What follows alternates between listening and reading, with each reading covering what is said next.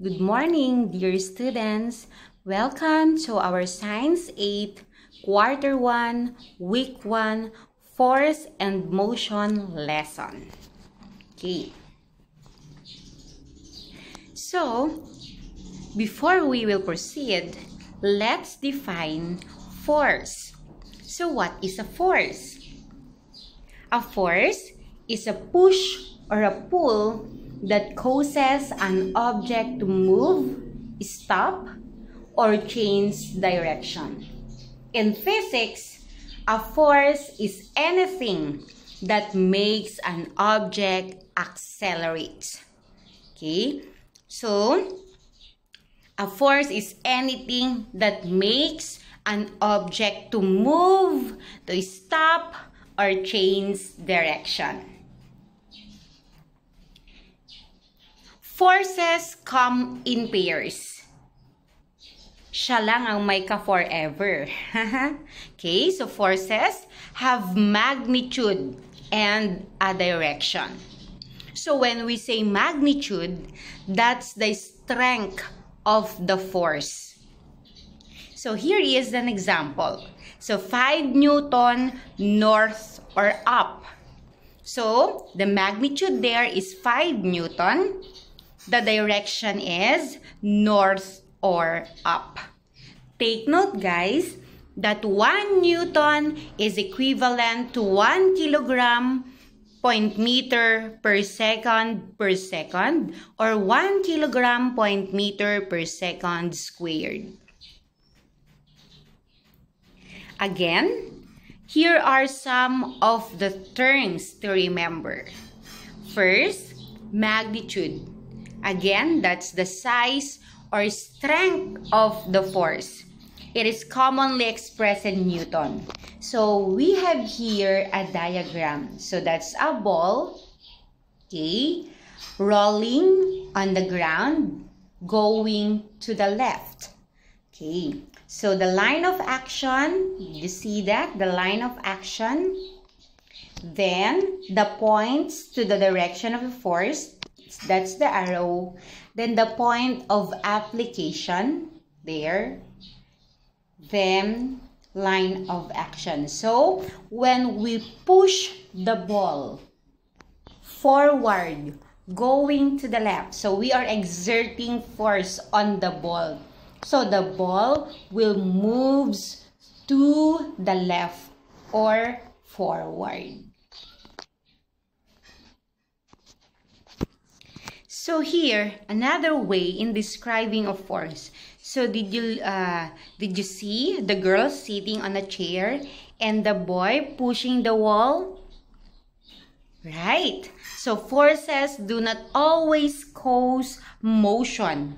So if you sit on the chair or you push the wall, will the chair move while you are sitting? No.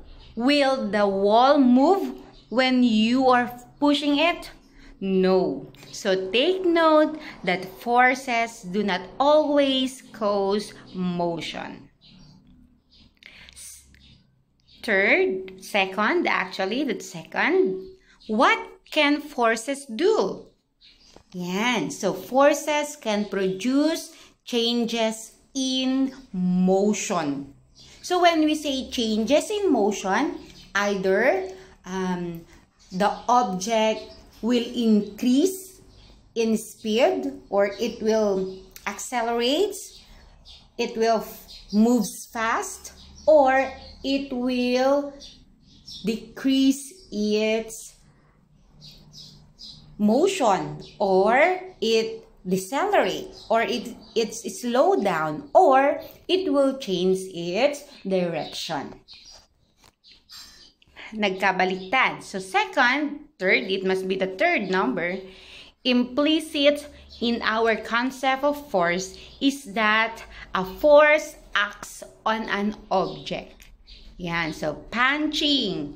So on the face of the man. So you are exerting a force on the face of the man. So a force was act on the object. Force is a vector quantity. It means it has magnitude and direction. Okay, so it comes in pairs. So we have here the types of forces. First, applied force. So that's the force given to a person or object by another person or object. So the symbol is F, depending on who or what applies force to the object. Example, if a boy applies a force to a wall, we denote it with F boy. Okay? Second, friction. Friction is a force acting against or opposite an object in contact with which makes the movement of the object slows down. Take note that friction always opposes the motion of an object, and its symbol is F subscript small f. So if you are pushing a box, okay, forward, so there is a friction between the floor and the box. So the friction opposes your force. Okay, so saan naman ang direction ng friction natin? Backward. So if you push the box forward, the friction's direction is backward. Okay, so it always opposes the motion of an object. Third, normal force. That's the force that acts perpendicular to the surface of the object in contact with its symbols Fn. Yan. So that's the normal force. So if you look on the figure 1, so the box, okay, put in an horizontal floor, while the other was put in a slanting, okay, floor. Yan, pababa naman siya. So if you look on the normal force, it is perpendicular to the surface. Okay, number 4, tension. That's the force applied to string, rope, chain, or cable. Okay, its symbol is T. Tensional force, or simply tension, that acts on the rope of a hanging wall. Ayan, so that's tension. Then we have the second type of force, the non-contact force. So from the word non-contact, forces where objects do not touch or contact with each other. So there is no direct physical contact. Example, number 1, we have gravitational force, or the FG. So that's the force of attraction between two objects. Example, yan, first, the case of the Earth. This gravitational force causes an object to fall down to the ground. So if we will observe, whatever you throw upward, it always moves downward, goes downward, okay? Second, it makes satellites and smaller objects stay in orbit near the more massive planets, such as our moon. Why our moon maintain its distance from the Earth? Right? Okay, it's because of gravitational force. Then, another, bigger masses, bigger gravitational force. Take note of that. The bigger the mass, the bigger gravitational force. Okay?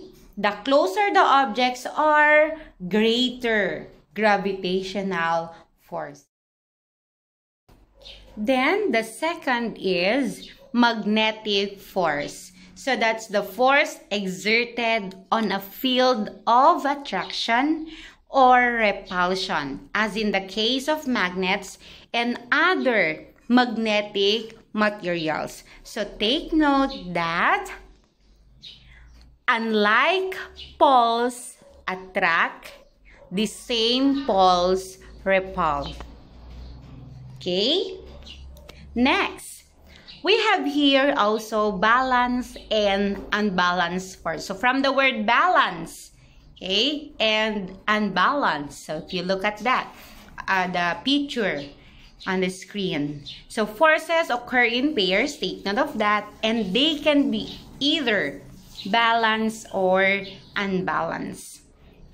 So when we say unbalanced force, they can cause an object to move, stop, or change direction. When we say balanced forces, these are forces in equal and opposite directions. So when we say equal in the sense of their magnitude is the same and acting in an opposite direction. So balanced forces do not cause change in motion. Why? Because they are equal in size, meaning equal in magnitude, and opposite in direction. There you are. So if you look at that, they are pulling the rope. Parang silang naglalaro ng tug of war. So there will be no motion. Why? They are equal in size. But, okay, pulling the rope in an opposite direction. So we have here combining forces also. So combining forces, that's the combination or adding of forces to determine the net or unbalanced force. So the equation will be Fn is equal to F1 plus F2 plus F3 and so on and so forth. Okay? Okay, so we have here an example. So example of unbalanced forces. So we have here a man playing, anong tawag na dyan? Sanggol, kasi yan sa Ilocano. So, the man, okay, the first man exerts 3 Newton to the right, while the other man exerts 6 Newton to the left. So, if you will get the net force of that, take note that to the right, that's positive. Then, to the left, negative. So, when will the force go? Yan, going to the left. So, since they have different sign, we will do subtraction. So, 3 Newton minus 6 Newton, that will be 3 Newtons left. Okay? Then, another example, ayan, tug of war. Okay, the first exerts 4 Newton going to the left.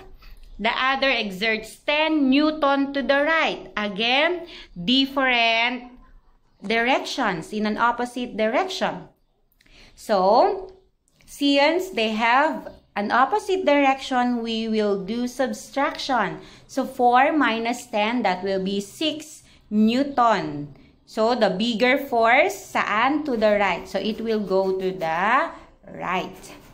Then, the other example, ayan, unbalanced force again. But if you look at that, okay, his mom and the boy is pushing the inflated ball to the same direction, going to the same direction. So, what will we do? Okay, it must be 15. I'm sorry. Okay. So, it must be 15 Newton. Why 15 Newton? So, 5 Newton plus 10 Newton, that will be 15 Newton. Wrong tayo dyan. Typographical error yan. So that must be 15 Newton. So where will the ball go? It will goes to the right. So that's unbalanced forces also. Okay.